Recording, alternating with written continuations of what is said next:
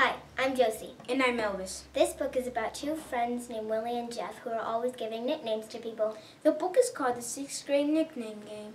When new girl Cassandra comes to town, they can't find a nickname for her. At the same time, the two boys make a bet with Snoopy that the nickname Iceman won't stick. Later in the book, there's a Sadie Hawkins dance, and Willie and Jeff fight over who will take Cassandra to the dance. We would recommend it. We want to know if you would.